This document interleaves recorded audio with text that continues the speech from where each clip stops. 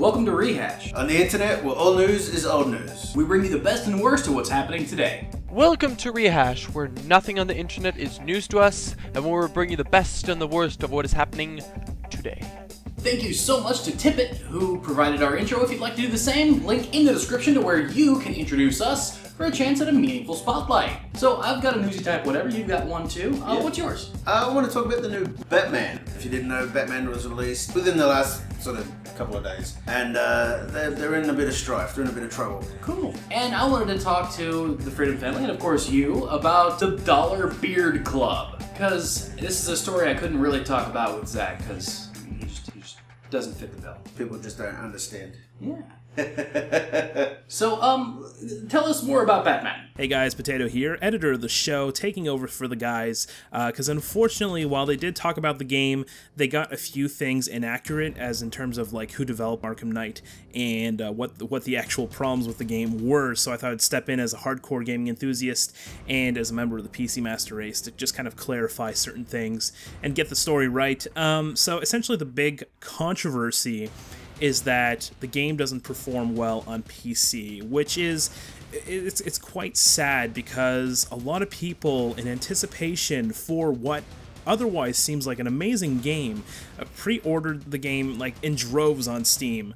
Everyone was really looking forward to it. I mean, how can you go wrong? A great Batman game voiced with Kevin Conroy, the original cartoon Batman. It's a winning formula. The problem is that on PC, the game is capped at 30 frames per second.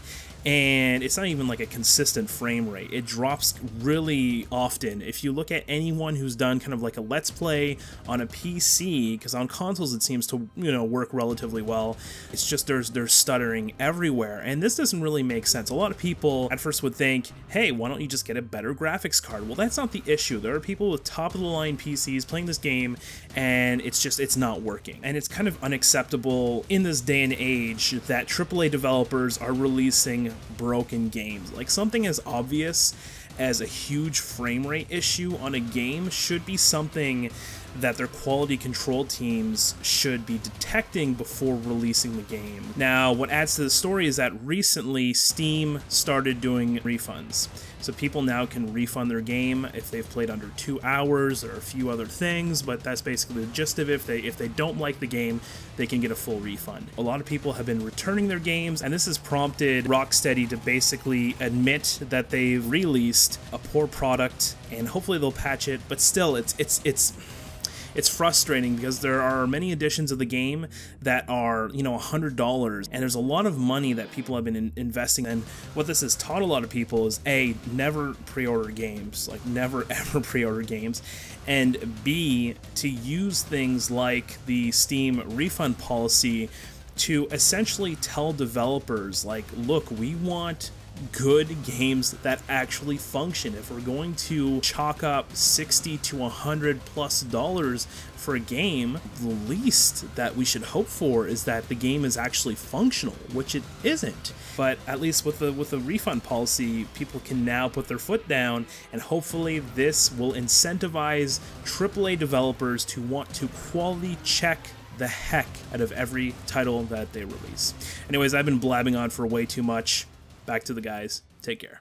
On to the Dollar Beard Club. It seems like they are going directly after two separate markets with this ad. This ad displays a manly man with a nice beard, and the whole ad kind of reminds me of like the Axe body spray ads, where it's just basically like, use our product and get women. But it's also going after like the Dollar Shave Club like market, which I think is awesome. I like the marketing aspect of this. I also found the ad to be hilarious. If you'd like to check out the whole ad, link is in the description down below. The only thing that was missing was unicorns. Unicorns? Old Spice. Yes, yes. We just need to get Terry Crews to do all ads from now on. Yeah. I guess now it's time to talk about the comments. First comment comes from the AIM Games, who's become kind of a rock star here on Rehash for providing very insightful and thought-provoking comments. He says that, and this is on George's video about higher CPMs during the summer months, and specifically, Specifically dealing with the end of the financial quarters, because the end of every financial quarter is when CPMs get a little bit higher because people are spending their ad budgets. He says that, to be honest, he always forgets that he makes money on YouTube. He enjoys making content so much that he kind of slips his mind that he even makes money until he needs to buy Game Bucks team. That's very smart. I wish that was something I did. No. Yeah. It's pretty much what I did the entire time I was running my gaming channels. Is basically just kind of sat on it until I needed to buy lighting or a new graphics card or games or whatever. So like, especially with the timing of Steam summer sales and higher CPMs, like that's usually really nice. Yeah, definitely. Yeah, no, I wish that was something I thought of. I just sort of tend to spend it as soon as they come in on something. Hey, you know what? Fair enough. Now, I wanted to talk to you about Tibbet, who is our spotlight of the day. Well, do you mind if I talk about the comment? Oh wait, yeah, we should. That was very rude of me. Yeah, please. Well, the comment was on I think it was the Rehash video with the cat and the flying motorbikes and stuff. Yeah.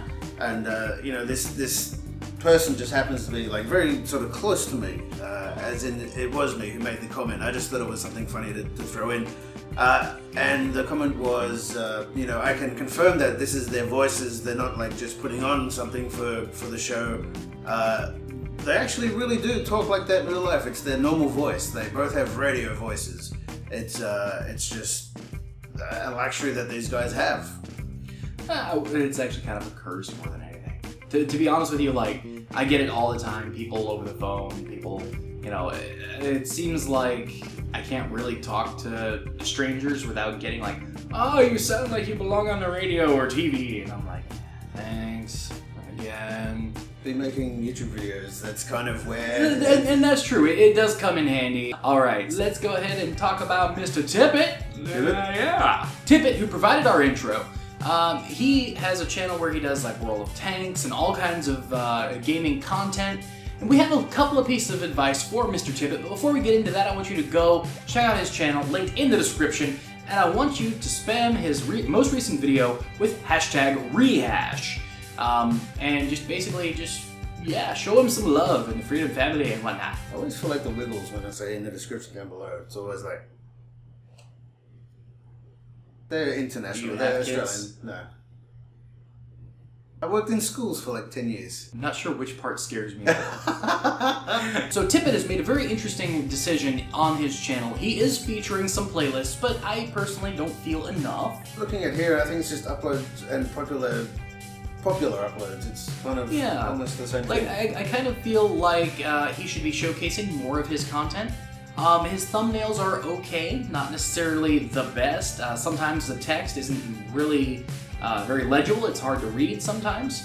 But that's not even the biggest problem here. And I chose him specifically today because I wanted to talk about the featured versus recommended or related channels. Yeah.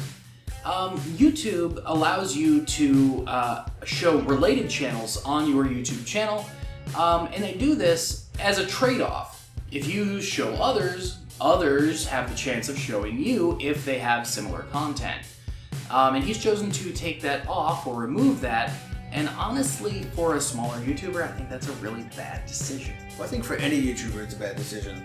Like, unless you get lucky with a big breakout video or some super huge channel will hold your hand and sort of grab you up, collaboration is the key. Hard work, consistent, but collaboration is... It also goes beyond just actually working with people. Like, yes, you don't have to, you don't have to even know someone for a feature like this to help you collaborate with others. Good point. There's a chance you may end up on PewDiePie's related channels if he has it on, but yeah, please. It's a good thing to have it on. It's me personally, it's never think of it as someone stealing your subscribers or you're stealing their subscribers. The people that come from you from other channels will always watch the main one where they come from. For those of you that are curious, I was joined today by Sata TV not just so that we could talk about manly beard things, but also because Zach decided to get sick today, because that was a conscious choice. show. But yeah, let us know in the comment section down below if you'd like to see more of Sad TV when Zach needs a day off, or maybe when I need a day off. So let us know down there. Because 700 videos deep on my channel.